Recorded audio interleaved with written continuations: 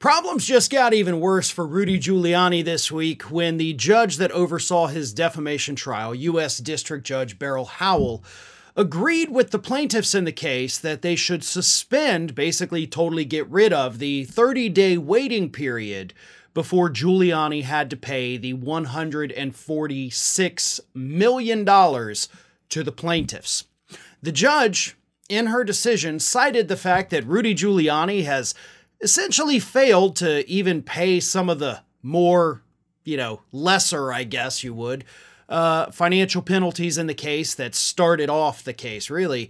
And because of that, she agrees with the plaintiffs that he cannot be trusted if he doesn't pay up right now.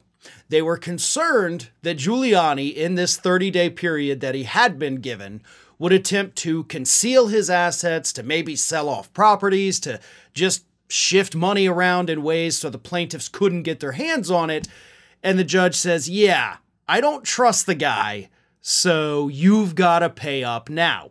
And you notice that I said 146 million, not 148 million. And that's because the plaintiffs did agree to reduce the, compensatory damages by about $2 million. So it went from 148 to 146. I don't think that matters for Rudy Giuliani. I think he's definitely still screwed. Like, saving that $2 million is not like, oh, okay, yeah, I'm fine. But let me read you some of this because it's so wonderful. Howell cites Giuliani's history as a, quote, uncooperative litigant, his mounting debts from other court cases, and concerns that he will conceal his assets within the 30-day period as reasons to justify ordering the ending of the automatic stay. Howell also said that the former New York mayor's failure to, quote, satisfy even more modest monetary awards entered earlier in this case provides good cause to believe that he will seek to dissipate or conceal his assets during the 30-day period. The plaintiffs had argued, quote, Giuliani ignored several prior court orders to reimburse attorney's fees. His conduct in the matter presents a substantial risk that Giuliani will find a way to dissipate those assets before plaintiffs are able to recover. And that's actually key here, because here's what happens in a case where you're dealing with civil issues, not criminal issues. If Giuliani is unable to pay for this, $146 million verdict against him, he cannot be thrown in jail. Okay, that's the rule. It's not a criminal case, so he's not going to go to jail for not being able to pay. They have several options, though. The first one, the most obvious one, is they garnish his wages. I don't know that Giuliani's actually pulling in wages, so to speak, so I don't think that that is a good option. Giuliani, however, does have assets. We know that he owns multiple different properties, and he could try to offload those properties, basically, do a fire sale, say like, hey, I've got this condo in Manhattan that's worth $6 million, I'll give it to you for $1 million.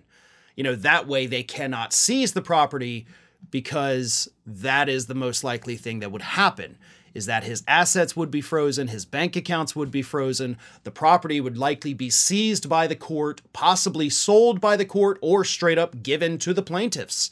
So, lots of different options here for getting money from Rudy Giuliani. The question is, does he have $146 million worth of assets?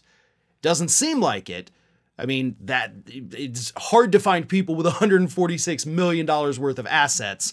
So it's likely that even if this number is upheld by the courts on appeal, I don't think the plaintiffs are ever going to get close to getting $146 million, whether it's through, cash or, prizes through Giuliani. I simply just don't think he has it. And obviously at his age, he's not going to be able to go work a regular job to garnish his wages enough to give these people what they deserve. I mean, that's what the jury said they deserve. So even though they won, they're still kind of being robbed of justice. But the judge is trying to fix that by telling Giuliani, pay up now, or else, you're going to lose everything anyway. So good on the judge, good on the plaintiffs. We'll see what happens from here.